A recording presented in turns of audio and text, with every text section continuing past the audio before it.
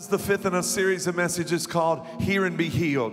Never intended on it to be this way. I prepared one message and it went into, after the third one, I said, Lord, most people can't stay interested in anything for 3 or more weeks. And he said to me, the Holy Spirit spoke into my heart, this is not a series, this is a shift. And that moment when I felt that, I knew God had set me free. We're going to talk about hear and be healed through the blood of Jesus. You understand Leviticus chapter 17 and 11 is where it all begins for us, because it's where we find in the Bible it tells us that, in fact, that there's life in the blood that is in the body. I've given you the blood on the altar to purify you, making you right with the Lord. It is the blood given in exchange for a life that makes purification possible. From that very moment, they had the blood of both goats and bulls, and they had to have blood sacrifice. And all of different, from the time that man is known, he's tried to appease God by some kind of sacrifice. The Hebrew writer says it to us, in fact, according to the law of Moses, nearly everything that was purified with blood. For without the shedding of blood, there is no remission of sins, no forgiveness without the shedding of blood. 12 days that I descended into a dark place, and 5 days was very wicked and brutal. Got to the place where I could no longer read my Bible, couldn't focus, couldn't hardly have anything around me. Everything, it was just kind of a dark place. And I thought, Lord, I don't know if this is that moment, if this is my appointment or not, but I could hear. And in the moment of hearing, I had that music on. I had the Word of God in my heart, and I had the music in my ear. You see, when you're doing good, you enjoy the music. But when you're in a tough place, you hear the words. You hear the words. Oh, I'm going to tell you something. This is a song that just brought me so much comfort. It's between 1 and 5 in the morning when the demons come, that I needed something to hear that would bring me through a very dark place. And so I latched hold on a word. This song was sent to me, and I want to tell you, thank you, Jesus, for the blood applied to our lives. I'm telling you, I thank God for it. Adrian and the choir, let's do this together. Enjoy us. Let's worship the Lord.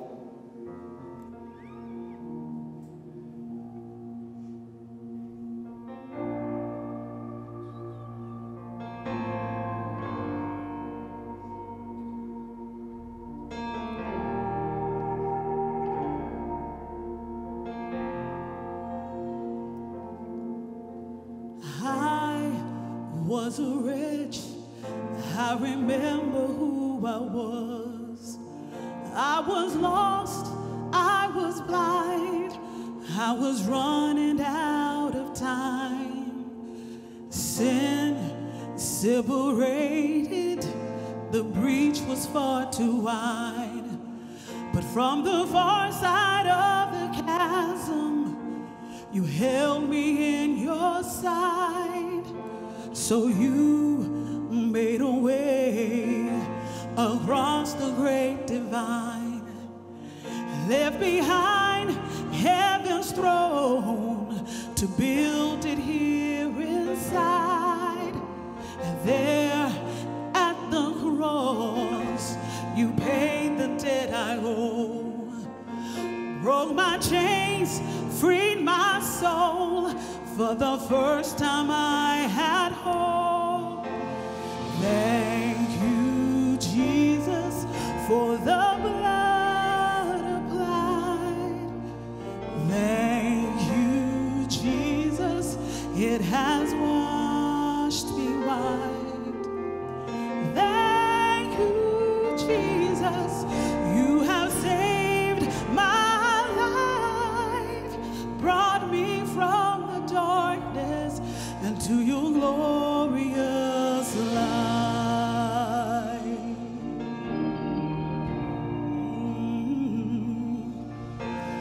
You took my place, laid inside my tomb of sin. You were buried for 3 days, but there you walked right out again. Now death has no sting, and life has no end. For I have been transformed by the blood of the Lamb. Thank you, Jesus, for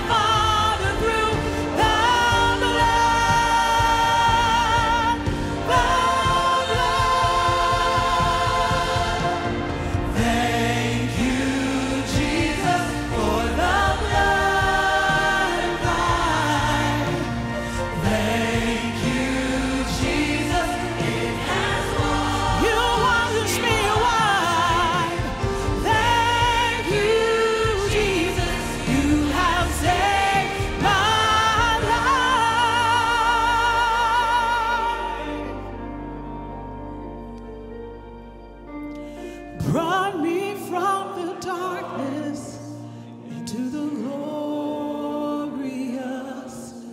light.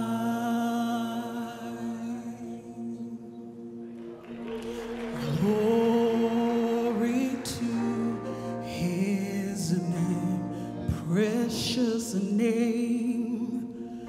Glory to his name. There to my heart was the blood of blood. Sing it with me. Glory to his name. Glory to his name. His name. Amen. The name of Jesus. Thank you so much, Adrian and the choir. Without blood, there is no life in the physical body. Well, the same's true about this Bible. It's the blood of Jesus that flows through this Bible that makes everything work and through our life, in our veins and in this. If you cut my Bible, it's going to bleed 427 times in the Bible. There we have it there. It's the blood. It's not a minor thing. It's major for you and I. The gospel is dead without the blood. Our eternal life is deprived if without the blood. So much is right there for us. So let me tell you, we can't even have healing without the blood. It's the price that was paid.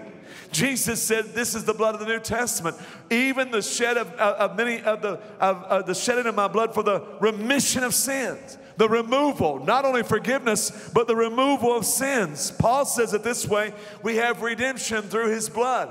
Peter added, we are not redeemed with silver and gold, but not with precious stones, but with the precious blood of the Lamb, the blood of Christ. John said, it's the blood of Jesus that cleanses all from sin. Thank God for the blood. Then you get through the Gospels, and there you go to the book of Acts.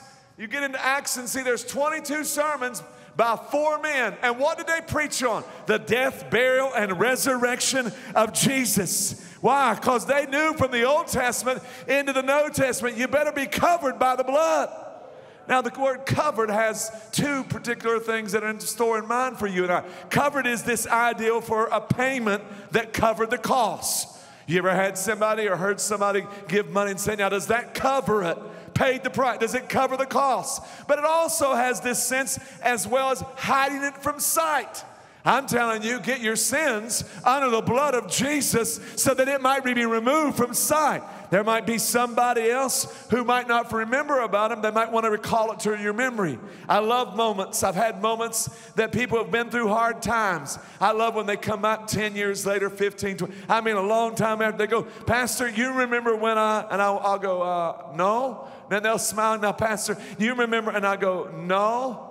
And they'll go, Pastor, you didn't forget. I said, why should I remember something that the blood of Jesus has covered from your life and removed from you? I'm not going to join with the devil to condemn and raise that back to your memory. I'm not going to be a recaller of your past. I'm going to be a reminder of your future because it's covered by the blood. You know, it's hard to see the blood. Why? Because most of the time it's internal. And if it's being seen, it's not a good thing. You have to be cut or injured or something for the blood to be visible. But I want you to take a look at the blood with me for just a few moments. I want you to see this because it's not so important that you see the blood. It's more important that God sees the blood applied to your life. It's more important that He looks down and sees that you're covered by the blood of Jesus. Are you with me today? So let's analyze this. If we analyze it, we can say it this way. The blood of Jesus is perfect. What do you mean perfect? It starts with a virgin birth. Jesus was not born from a man. He was, in fact, placed inside of her womb by supernatural. We call it the virgin birth. Judas said, I betrayed innocent, perfect blood. Paul says, he who knew no sin became sin for us, that we might be made the righteousness of God. Pilate said, I find no fault in him. And Jesus asked the question, which of you would convince me of sin? Which of you, only man ever on this planet to ask the question, which of you can convince me of sin? Why? Because he was perfect. In fact, the Hebrew writer says he's the kind of priest we need because he's holy and blameless, unstained by sin, blameless. He has been set apart from sinners and has been given the highest place of honor in heaven. And Peter would say, and who did no sin, neither was guile found in him. How come? Well, the reason is this. Thank you for asking. You understand, a natural father would have imparted the sin nature of Adam. He would have put it there to Christ, but he had no natural father. It provided you and I. We are born in sin. But the virgin birth is so important to your salvation. Don't think that's a minor thing. It's major. The Bible clearly teaches us in Matthew 1, behold, a virgin shall be with child and bring forth a son, and they shall call his name Emmanuel, which being interpreted is what? God with us. Here it is. A woman gave birth to a child without a man. Adam's sin nature was not passed in the offspring. The bloodline comes from the man. The bloodline comes from a man. And so there were no impurities in Christ. His blood was perfect. In fact, his blood was pure. When they applied it, they saw it's pure as can be. Again, listen to the Hebrew writer. Under the Old Testament, it was the blood of goats and bulls, and the ashes of a heifer can cleanse people's bodies from ceremonial impurity. Just think how much more. I like that. Just think. You got to stop and think about it. Just think how much more the blood of Christ will purify our conscience. Leave it right there. Purify your conscience. Listen to me. Don't ever believe the lie that let your conscience be your guide, because your conscience can get dirty.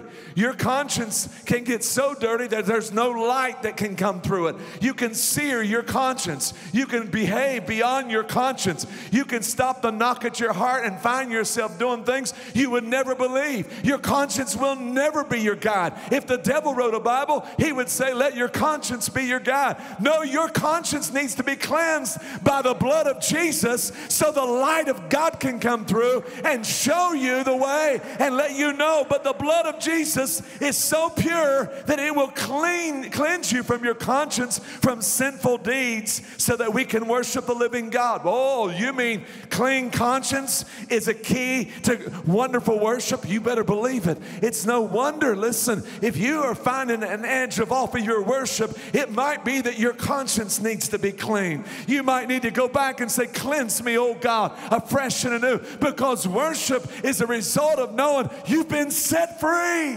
You've been set free and you can worship him. That's why it's so important that he says, for by the power of the eternal Spirit, Christ offered himself to God as a perfect sacrifice for sins.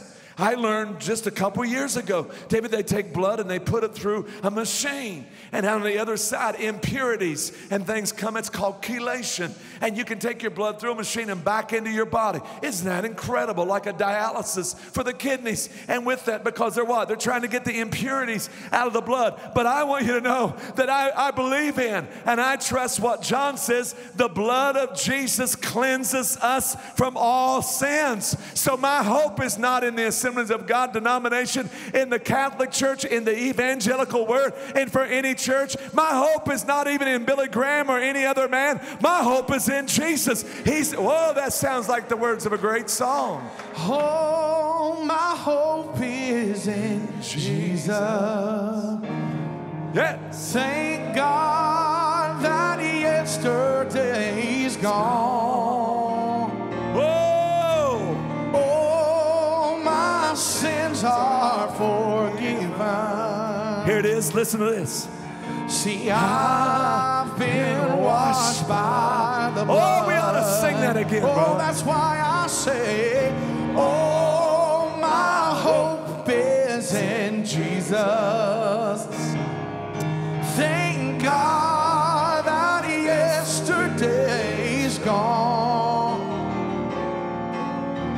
Oh, my sins are forgiven.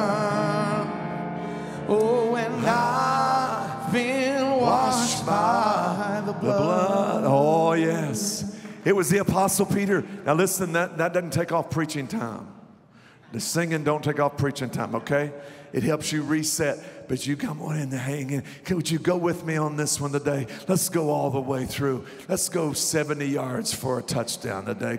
Hallelujah to Jesus. Let's go all the way. And so Peter said it this way, for as much as you've not been redeemed with corruptible things. Why? It's not corruptible. His blood is pure. His blood is perfect. But his blood, you want to know how active his blood is? It's perpetual. It goes on and on. Now in the Old Testament, an animal sacrifice had to be year after year and day after day. The blood of bulls and goats provided forgiveness on the installment plan. You were only pardoned for a little while, temporarily, because you had to need another sacrifice. You did something wrong, bring a sacrifice. And it got so costly, some people just hung out by the temple. And that's not even in there, but it blessed my soul, because y'all don't have a clue what I just said. Why? Because they had to have the covering for their sins, and so they had to go get another goat, another bull, another pigeon, another turtle dove. They had to have something, because the blood had to be, it didn't last very long. Blood, it wasn't perpetual. It was just temporary. Listen to the Hebrew writer as I skip through a few of these. Unlike other high priests, he does not need to offer sacrifices every day. They did this for their own sins first, and then for the sins of the people. What do you mean? A priest had to have their own sins forgiven? Yes. My mother, I'd come home and I'd have all kinds of starry eyes about the latest one. And I remember as a teenager, if I thought I was going to live, if you could just take me to a Jimmy Swaggart crusade, I'm going to live forever if I could just get one. And my mother didn't like it. And she says, I want you to remember, not everything that glitters is gold. And at the cross, the ground is level at the cross for all men. And those two things, she was teaching me something there. We all need the same ground. There is no higher ground. We all at the level ground of the cross, because even the priest had to give a sacrifice for the sin. But not Jesus. Once and for all, he says this, he offered himself as the sacrifice for people's sins. Again, it's found there in Hebrew, with his own blood. Not the blood of goats and bulls. Don't y'all get too excited. No, with his own, he entered the most holy place once and for all to secure our redemption. Again in Hebrews, if it had been necessary, Christ would have had to die again and again. But he ain't going to die for you. He's done died for you. What more can God do for you? What more do you think something else has got to happen? Sometimes I'm just not worthy to be forgiven. Oh, get over yourself. You ain't that important. You better understand Jesus is important. And if he will give his son, there is no other sacrifice for you. Don't you start that and think that just because I've done something I won't be. Yes, you're forgiven. In Jesus' name, I come against that lie that thinks that I don't know if God will ever forgive me. Who do you think you are? He died for the sins of the world and yours.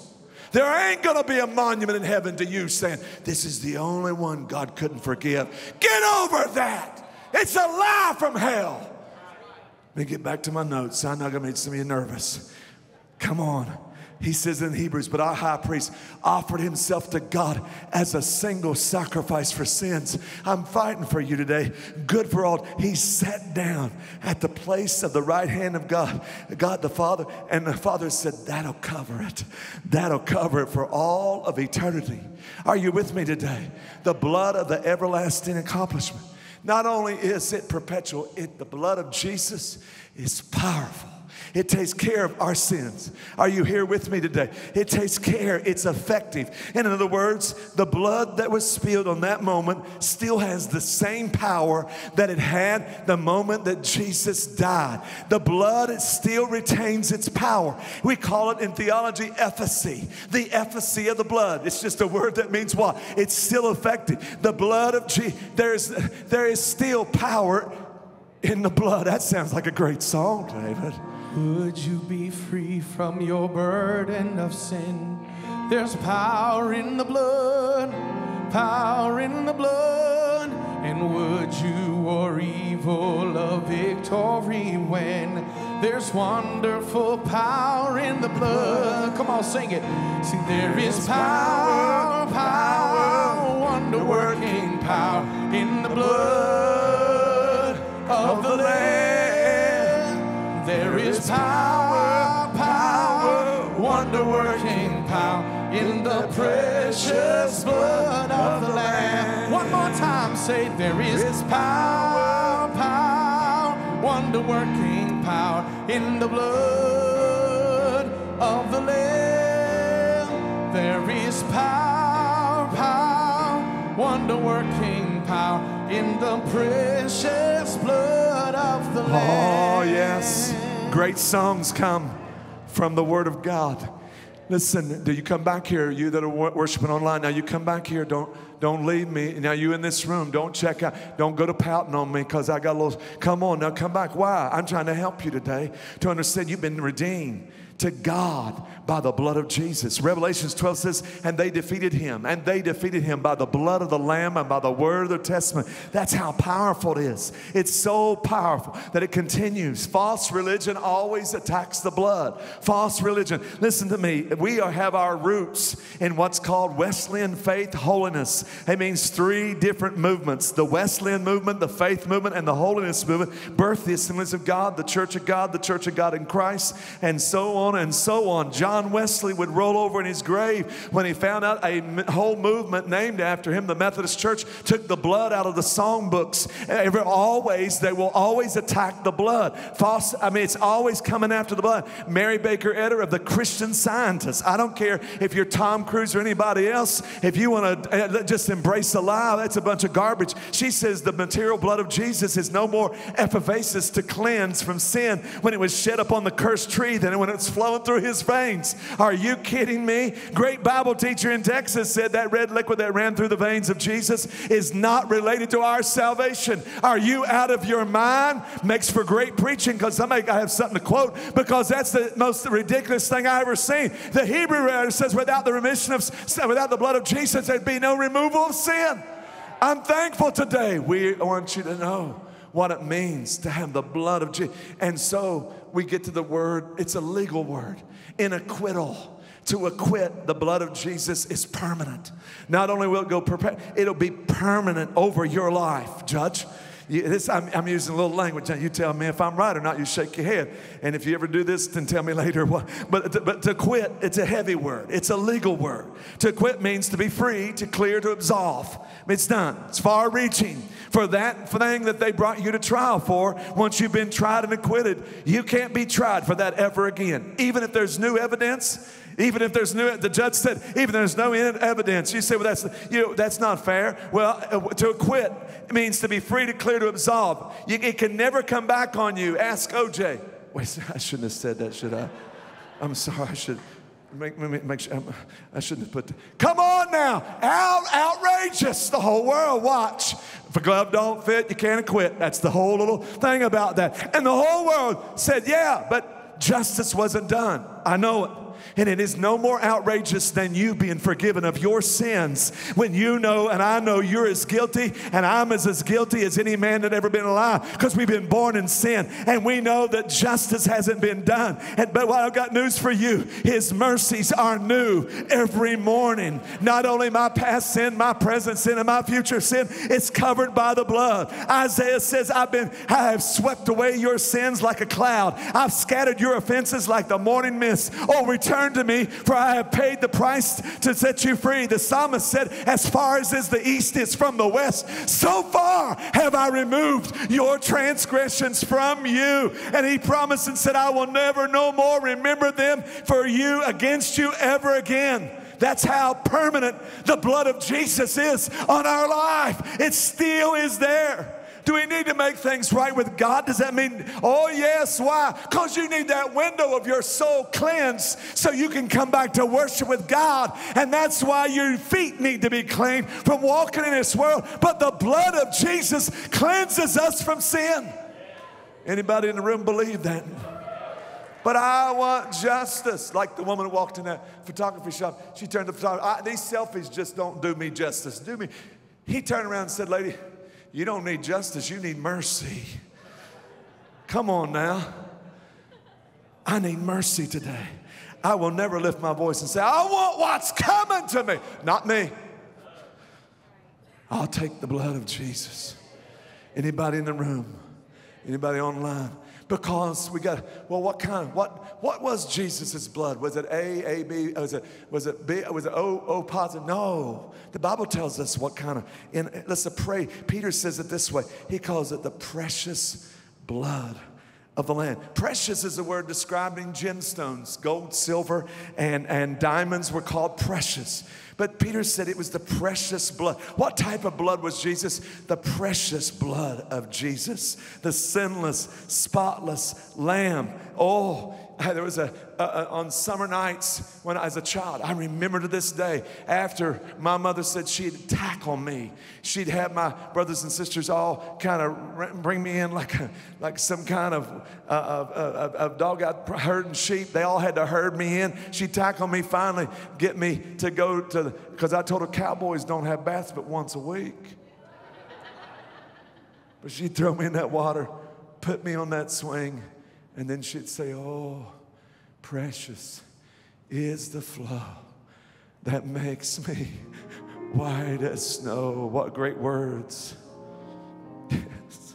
And what can wash away my sin?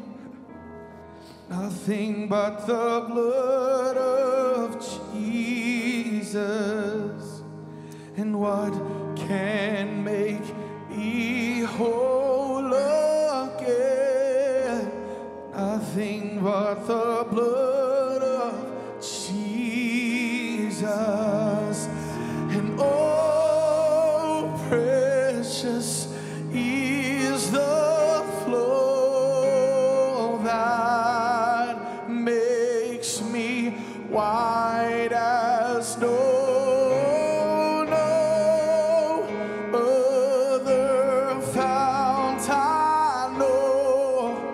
Nothing but the blood of Jesus.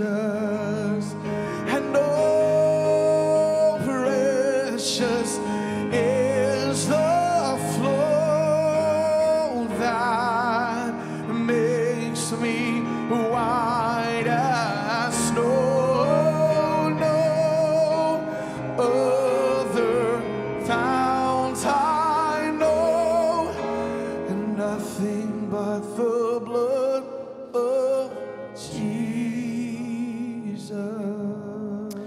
So, yes, amen. I read a story recently. I love this story. I read this man. He was a very wealthy old man, had a love for elaborate collection of paintings.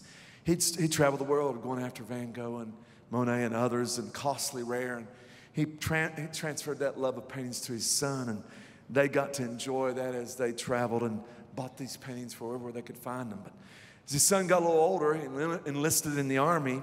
He's placed in the medical corps, and in that moment, in severe battles, he would find himself dragging people out to safety and taking care of them. But on one particular day, he did take a wound that would take his life, and was wounded. And news came to the dear man, and his wife had already passed, and it just devastated him. Suddenly, nothing ever mattered, grieved in loneliness for a long time. One day, a knock on the door, and a young man came with a package. And the young man explained, this is I am one of many soldiers that your son saved my life.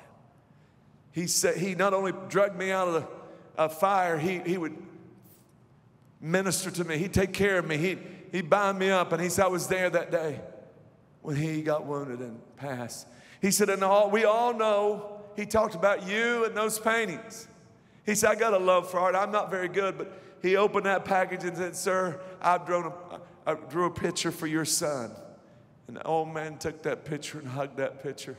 And no, it wasn't very rare or costly or anything. He immediately took down one of those real $1 million pictures and put that picture of his son up, and suddenly it pulled him up out of his depression, and he'd just rock in his chair and look at that picture and just imagine, had a real resemblance of his son, and he just loved that picture. But time comes on and he passes, and he leaves all of his art to an auction. And so hundreds and hundreds of collectors came to bid on the auction, and the will stated this. The will stated that the first picture to be auctioned off would be the picture of my son, he said. And so when the auctioneer put that picture up, everybody's disappointed. Let's get on with the real paintings. We didn't come here for that. And the auctioneer said, yes, but the will says we got to sell this one first. And so can somebody give me $100? And Nobody said a word. Give me 50, give me 25. Nobody said a word.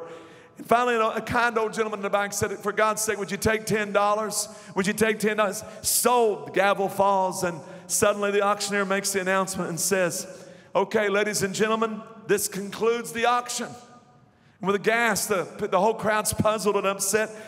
And it says this, the will says that whoever gets the pictures of the sun, whoever gets the picture of the sun gets all the paintings. And they said, what do you mean, $10? I mean, these are millions and millions. I know, but he said whoever gets the sun gets it all. I'm trying to tell you something today. If you get the sun, you'll get all that the Father has for you today. It's powerful. It's perfect. It is pure. It's for your life and my life. It's even for a pandemic. What do you mean? We're living in a very aggressive world. We're living in a violent world. So when it comes to aggression, the blood of Jesus is protective.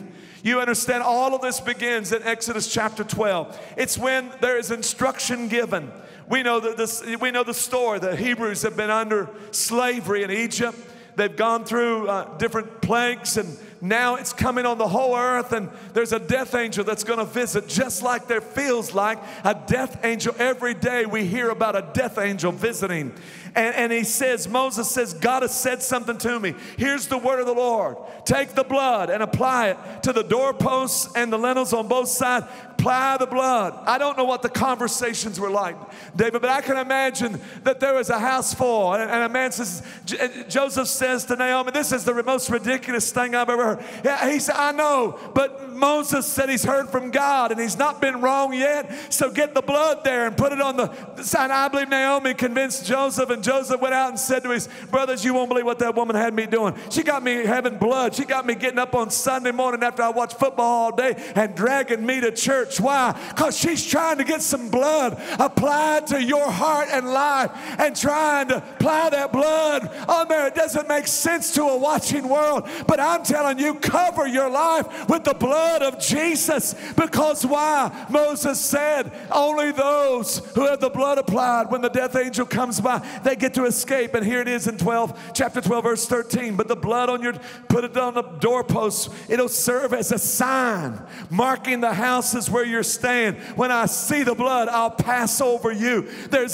When the death angel reaches for the net, I will pass. This plague of death will not touch you when I strike the land. And we talk about being under the blood. This is where it comes. You understand that blood was the prevention of judgment. It was the prevention of judgment falling, because there was a judgment on Egypt. You say, okay, now you're going to tell us that we there. And no, I know believers who pass, Pastor. I'm not talking. I'm telling you, all the way to a dark place until you pass through something that's unknown, all the way when death is the final judgment on sin and the final blow against our life. Apply the blood to your life, and when you go through, you will pass judgment and come into redemption by the blood of Jesus. That's what it means. Oh, what a week. What a week. On Tuesday mornings, we have our staff prayer. It's not a moment when we have the choir and we don't have all the light. It's not a moment. It's we who serve in this thing and pastors. It's our moment to come in. It's not private. You're welcome, 8 o'clock on Tuesday morning. But it's our moment to come up to here, and there can be from 20 to 30, 40, 50, 60 people in this room. But we come in, why? When there ain't no cameras and there's no applause and there's no choir and there's no band or nothing. It's just us and Jesus. Because why? We're reminding ourselves why we get to do what we get to do. That we still need the blood applied to our lives, and we worship Him when there is no one else around. Well, there was a precious young lady that started coming with her father. I saw that Pastor Scott happened to know him. I never had met him, and so I got to know Brett, and he was very faithful. And he would bring Gavita and his daughter Satara on Tuesday mornings, and they would participate with us. And that young lady, over time, I got to see her and know her. This past Tuesday, I asked him, I said, where's our girl at? He said, well, can't come today, Pastor, can't come. And before he left, I just had her on my mind. I went over and gave him a hug and said, hey, give this to her and tell her I miss her. I hope to see her next Tuesday. And so he would go home, and the last thing he would do was hug her and wrap around and say, Pastor Ron says this is from him, and he wants to give you a hug soon. And then a tragedy would take her life an hour later. An hour later. I don't know when the enemy comes. He's such a thief. He steals, kills, and destroys. But the blood of Jesus reaches farther than the enemy can reach. The blood of Jesus absolutely on our life. You understand to me, you can't get down too low. I got down very low 60 days ago. I didn't know what was going to happen. You can't get too far. You're not out of the reach of God. You're not out of the reach. Someone thought about it long enough to say, you know what? The blood of Jesus reaches even further than that. Can I have you to stand this morning? And I want you to cry out to God and join with Pastor David. Let's remind ourselves of this. It reaches to the highest mountain, and it flows to the lowest valley. Oh, the blood that gives me strength from day to day, it will never lose its power. Oh, 'cause it reaches to the highest mountain. Your blood, it flows to the lowest valley. Oh, the blood that gives me strength from day to day, it will never lose, never lose. It will never, never, never, never, it will never